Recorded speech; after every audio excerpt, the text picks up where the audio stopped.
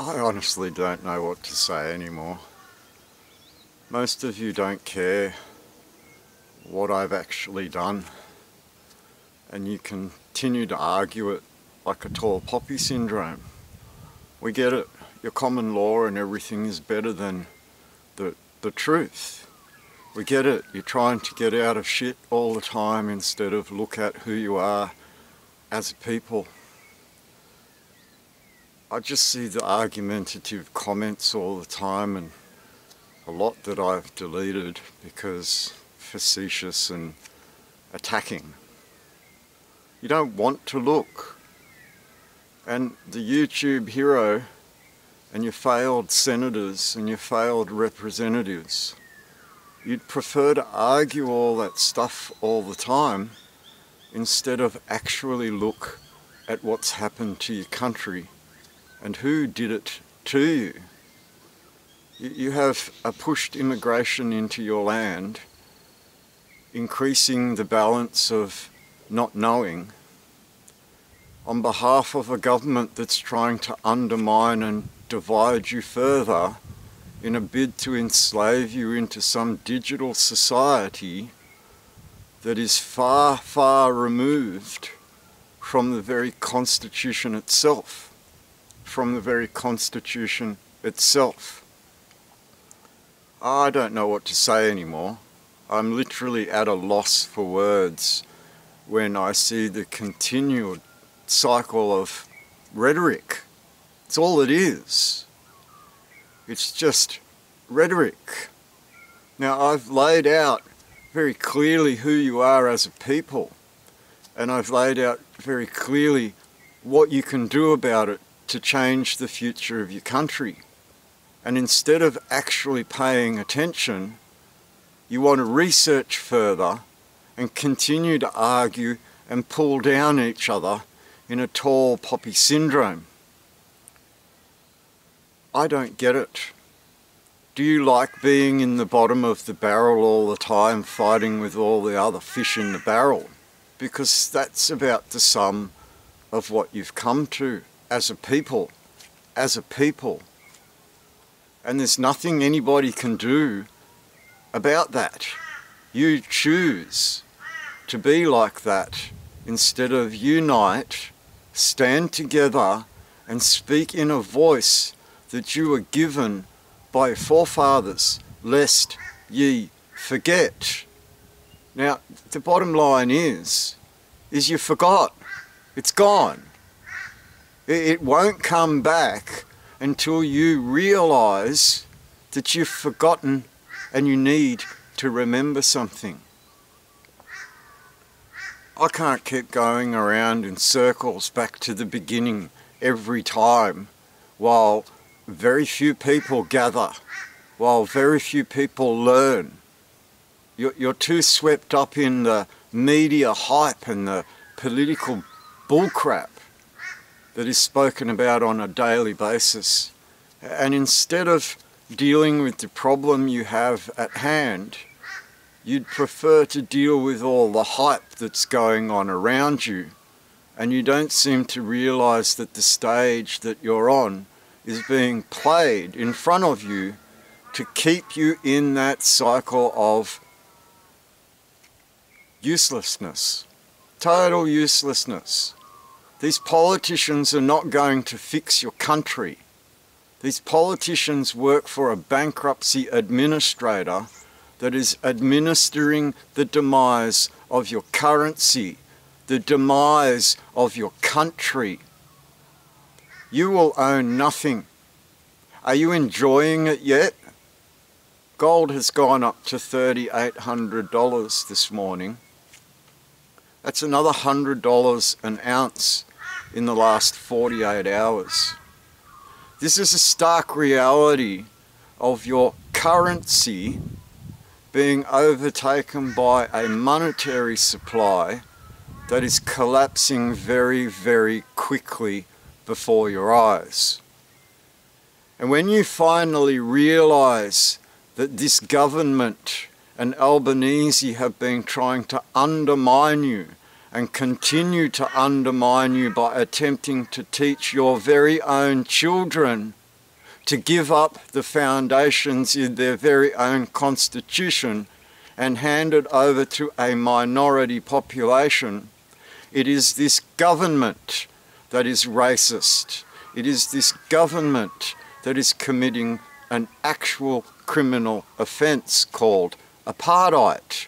Apartheid, which is against international law. I don't seem to see any change in any of you as you continue to bite at the research instead of being and becoming the people you are supposed to be in international law, to step up above and out of this circle of, it's a cycle of benign, useless rhetoric. It's up to all of you to realise that I have done something. It is on the courtroom record. The police are very well aware of the standing that I put on that courtroom record, and you still argue it like I shouldn't have it, like I didn't do it, like it's not real, like you need have it yourself, instead of unite with the rest of us, a small group that could be very large. You continue with this common law uselessness, not realising that the common law is upheld by the Supreme Court of Queensland, the Supreme Court of your state. The common law is the common law of your family estate, and you are wards to the state and therefore not afforded the common law as you are pushed with statute law, the law of property, the law of property. You are the property of the state where they are your guardian in chief. And I can't keep explaining this to you. You want to argue like children, you want to act like children, and it leads to lunacy, a delusion. You are taking part in what could be considered a great delusion pushed on you by the likes of Malcolm Roberts and One Nation and all the other parties, Craig Kelly, Senator Babette. I mean, they're all the same. They know that you are children. They speak down to you like you are inept. They are your guardians because you're incapable of seeing the reality of what's going on. They continue to try and undermine your constitution with a voice they now want to educate to your children in schools, so that in the next generation they can come along and pull the plug on the blessing of Almighty God given to you by your ancestors and demonstrated in the Hall of Memory in Canberra. In Canberra. You have foreign-linked politicians that speak on behalf of a bankruptcy administration after the demise of your currency 1965, and you still argue with them instead of push them to uphold the international laws that they as an international bankruptcy administrator are obligated to. And this includes Rule 92 on forced procedure. And you don't even stand together for that. They jibby-jabbed your entire military, your entire medical institutions, and the police. And you can't even get your heads around that being a heinous international war crime, to be able to unite together to stand up for yourselves. You're all better than each other. You're all common law fools trying to get out of trouble, instead of stand united and say to a governing body, no, we have a right of self-determination in international law at which we see you for what you are. We see who you work for. We see the oath that you took. We see the foreign administration that it is. You are not standing up in any self-determination and instead continuing to show your dependence on, while you tall poppy anybody else that stands up and demonstrates something to you at law. At law. You know better. And it's very tiring to watch the rhetoric continue. I mean, some of the comments that I have received are just blatant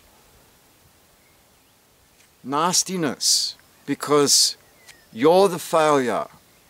Now, I played audio from a police station.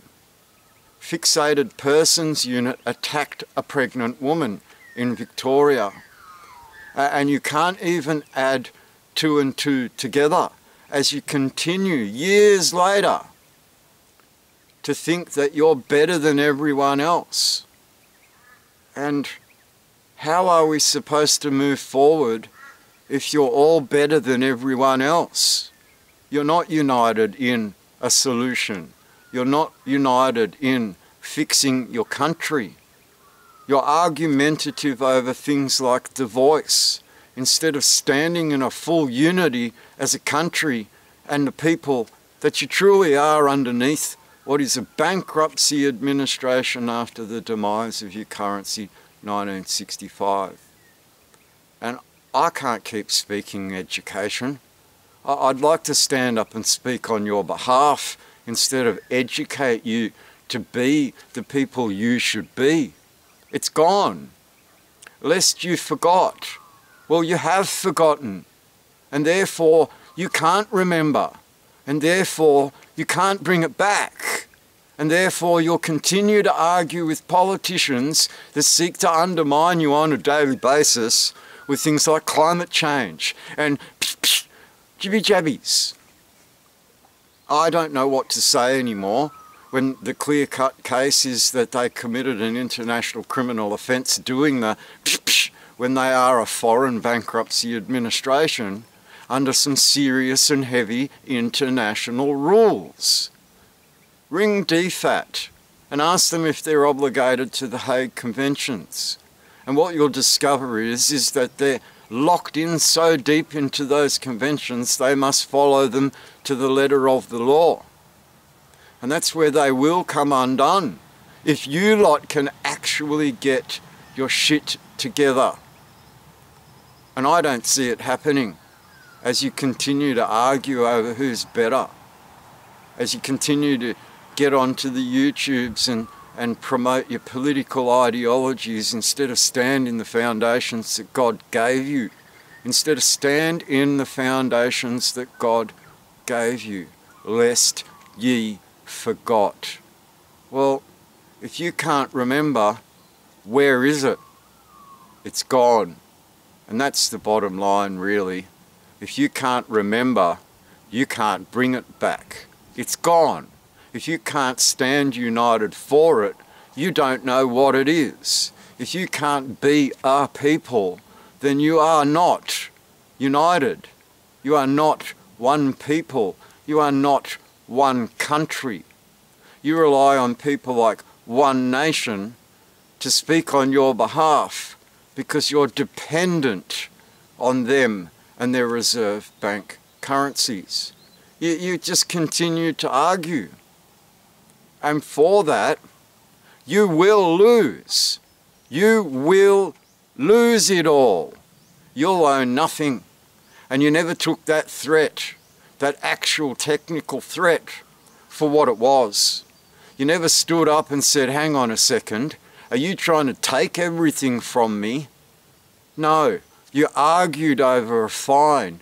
You argued over being a sheriff. You argued over creating common law courts. You argued over all these things that technically cannot exist at law without any foundation at law in your gods.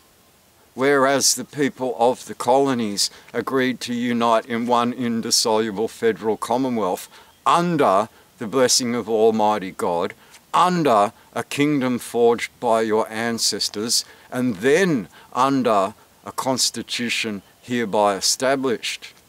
God, King, and country.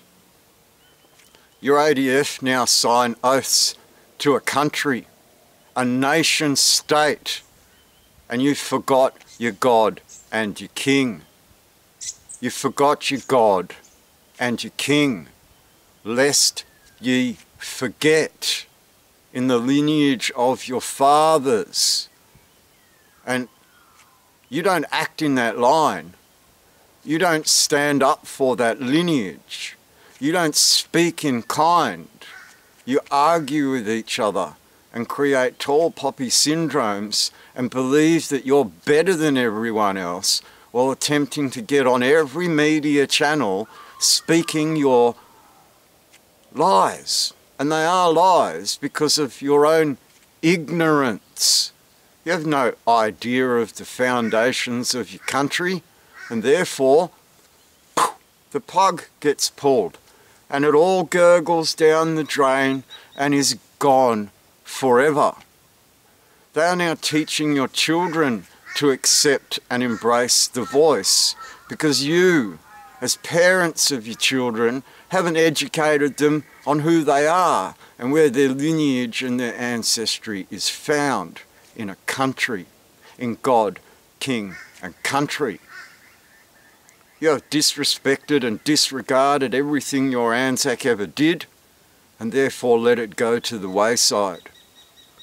And I can't change that. That's in all of you. That's in all of you. And it's up to you to realise finally, when gold is now approaching 3,000 plus, 4,000 plus an ounce, the demise of your cash is coming fast. And while these politicians sell you into the further arguing over a cashless society, you have failed the lineage of your ancestors. You have failed your constitution and therefore aren't in it. Therefore aren't in it. Are dependent as wards of the state to the state. Lest ye forgot. Well, you forgot. And you keep arguing the rhetoric of politics. You keep arguing common law that doesn't exist. You don't understand the common law of your family estate versus the statute law of property. You don't understand how wards of state are held as state property. You don't understand how justices in those courtrooms are fully aware of your foundations at law. I don't know what to say anymore. You can keep this going and you will own nothing. You can keep this going and you will be treated as mental health patients.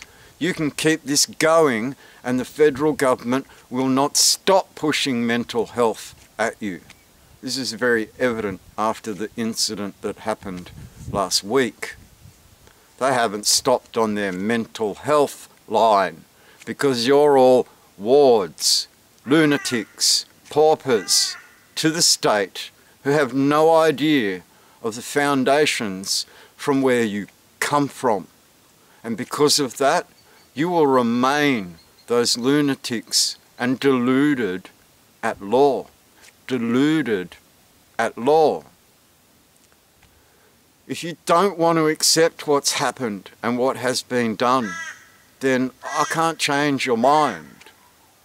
If you want to continue arguing with each other and tearing each other down because you're not good enough and you don't stand up next to those that have stood properly at law, then I can't help you any further. You have failed very clearly to raise a federal red ensign as a people. As a people. And there's nothing I can say further about that if you want to continue arguing with politicians instead of standing in the self-determination that is your right in international law, while all of these politicians work on behalf of a foreign bankruptcy administration in this country after the demise of your currency. We spoke about these things. It's not Senator Barbett's fault. Yes, it is. He's promoting a cash society to you after the demise of your currency in the Currency Act 1965. He is perpetuating the slavery and the wardship that you are in because he knows full well that you're incapable and incompetent children. Incompetent. This is a reality check that you all need to recognize and realize. You are incompetent, and a judge will see you as deluded because you can't anchor your foundations with God and define your very self in the whole entire game. You're a common law sheriff. This is LARPing. This is mimicking. This is imitation of. And that's actually a criminal offence. I can mention names, but I won't. It's time for you all to realise that your common law rhetoric is a failure. And the people that have been leading you into that common law rhetoric are responsible, and have actually committed criminal offences against you. Criminal offences against you by lying to you and not educating you on the line of authority found in the blessing of Almighty God, left to you by your ancestors so that you could stand up in the future in self-determined capacity as provided to you under international law. This is the only way you can point the finger at people like Malcolm Roberts, Barbette, Craig Kelly, Pauline Hanson, and so on. John Howard, Malcolm Turnbull, Tony Abbott, for the war crimes that they commit on a daily basis inside a bankruptcy administration called the Australian government. It is not the Parliament of the Commonwealth of Australia as defined in the very Constitution itself. They have no line of authority as defined in the very Constitution itself. And you go arguing common law like you are outside of your very own Constitution.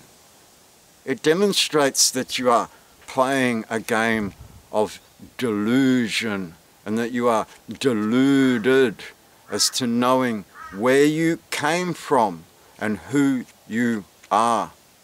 And I can't keep going around in circles. What has been sealed at law has already been sealed at law, and you only find a way to argue that.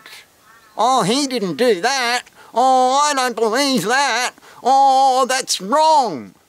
Well, a judge didn't think it was wrong. Fixated Persons New South Wales didn't think it was wrong.